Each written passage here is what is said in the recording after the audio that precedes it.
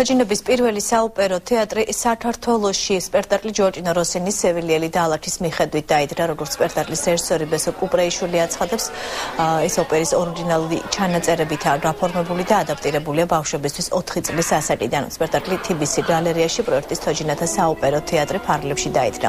პროექტის მიზანია სწავლამდელი და უმცროსკლასელი ბავშვებისთვის ადრეული ასაკიდან სმენითი და ზოგადი კულტურის დემოვნების ამაღლება. დღევანდელი ჩვენი სტუმრები არიან VIP სტუმრები არიან ბავშვები 5 წლის ასაკიდან ზემოთ და მეორე იმიტომ რომ თავისთავად შინაარსით მსგავსი პროექტი შეიძლება ითქვას რომ მსოფლიოში ამის ანალოგი არ არსებობს. საერთოდ მოვიდა იქიდან ეს იდეა რომ ძალიან ბევრ ქვეყანაში სადაც კლასიკური მუსიკა მაღალ დონეზეა ბავშვებში განსაკუთრებით დაახლოებით 30-40%-ით ნაკლებია ძალადობა. ეს ისეთი არგუმენტია, რომელსაც თქვა.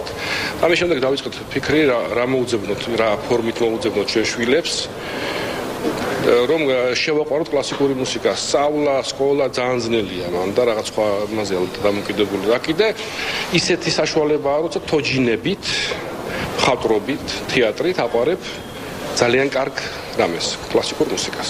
და ის იდეა რომ თვითონ თოჯინას რო გაიგეთები ეს ყველაფერი, ესეც ძალიან საინტერესოა, იმიტომ რომ ბავშვებისთვის უფრო კარგად და ადვილად აღსაქმელია ეს ყველაფერი, იმიტომ თოჯინა მათთვის ძალიან ახლობელია.